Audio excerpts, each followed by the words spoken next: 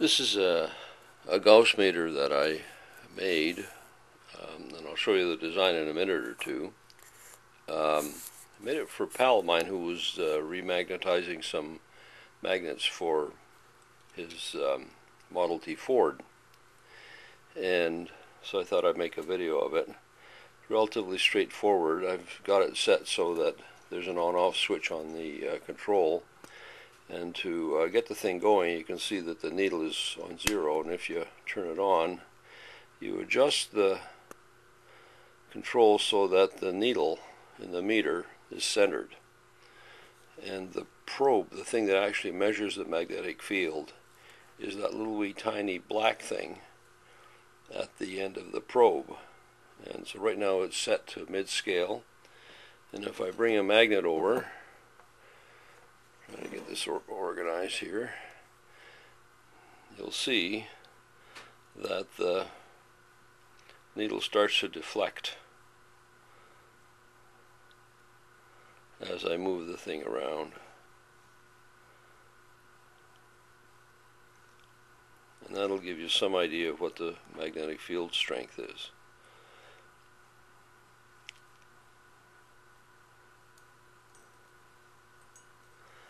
If you bring a more powerful magnet over, this is one from a microwave oven, you get much more of a deflection.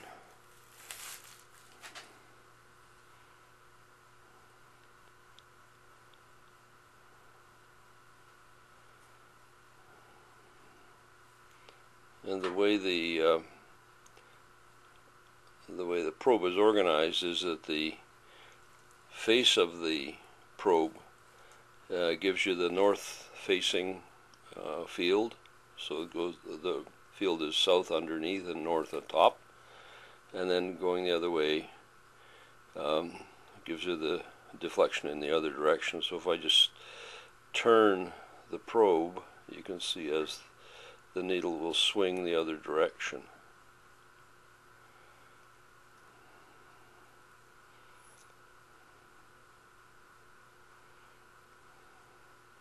So I found it pretty useful to play around with this stuff.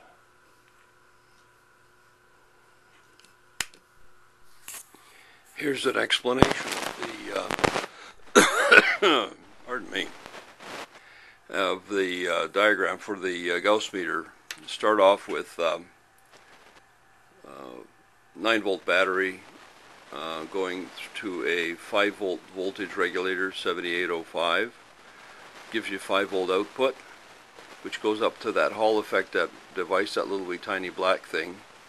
And then coming back from the Hall effect device, when there's no magnetic field, its output is 2.5 volts. And what I do is set this variable resistor here, set it up so that it centers the meter. So there's no magnetic field in the center. If there's a north-going magnetic field, you get deflection to the right. And if there's a south-going magnetic field, deflection to the left. So the trick is, how do you calculate that variable resistance? I know the resistance of the meter. I also know the current needed for full-scale deflection. I also know that when I have full-scale deflection, I have 2.5 volts with 0 plus 2.5, so that's 5 volts. So I set up Ohm's law, which is 5 volts times the current needed for full-scale deflection times the resistance, the total resistance, which is the meter resistance plus the variable resistance. So all of these are known except for R sub V. Rearranging that, there's the equation. So I get R sub V is 5 divided by the current minus the resistance of the meter. And what I normally do is get a variable resistance that's slightly bigger than what I've actually calculated, give me a little bit of wiggle room, so to speak. So there you have it. I've had a lot of fun with this Gaussmeter, and it turns out to be actually quite useful.